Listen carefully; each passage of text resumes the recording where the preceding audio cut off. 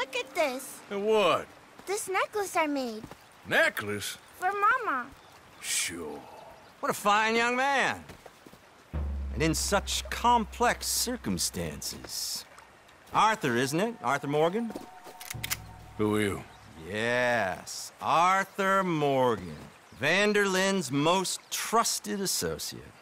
You've read the files. Typical case. Orphaned street kid seduced by that maniac's silver tongue and matures into a degenerate murderer. Agent Milton? Agent Ross. Pinkerton Detective Agency, seconded to the United States government. Nice to finally meet. We know a lot about you. Do you? You're a wanted man, Mr. Morgan. There's $5,000 for your head alone. $5,000? For me? Can I turn myself in? We want Vanderlyn. Oh, Dutch. I haven't seen him for months. That's so. Because I heard a guy fitting his description robbed a train belonging to Leviticus Cornwall up near Granite Pass.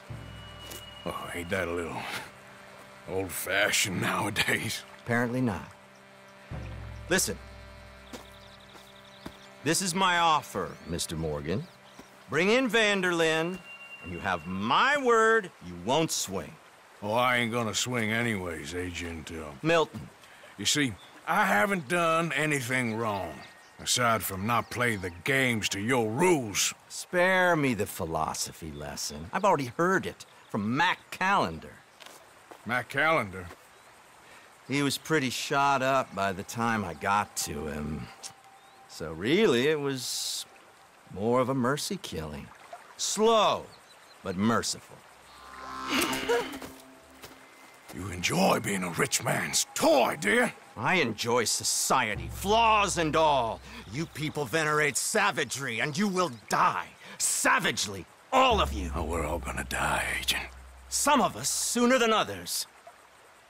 Good day, Mr. Morgan. Goodbye.